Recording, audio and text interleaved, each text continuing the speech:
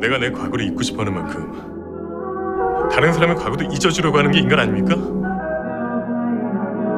옛날 일 아무것도 아니야. 네가 아무것도 아니라고 생각하면 아무것도 아니야. 그때 내가 싫어하는 사람들은 다 잘 돼. 나 좀 싫어해 줄래요? 겨울이 싫어. 좀 있으면 봄이야. 봄도 싫고. 겁나. 너무 말 안 해도 다 알 것 같아서. 한번 안아봐도 돼요?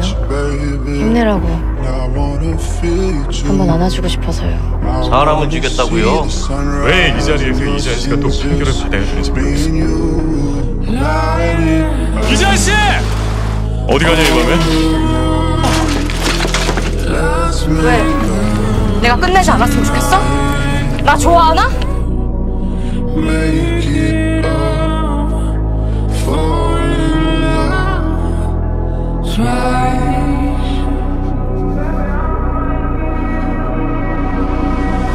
이제야 정하자.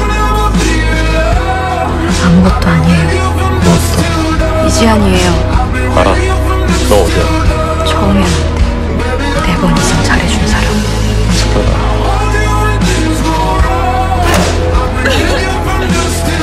고맙다. 옆에 있어줘서. 그래서 좋아했나? 네. 너 이지연 데리고 있어. 뭐 그렇게 응원해주는 사람이 있다는 건 말이야. 숨이 쉬어져.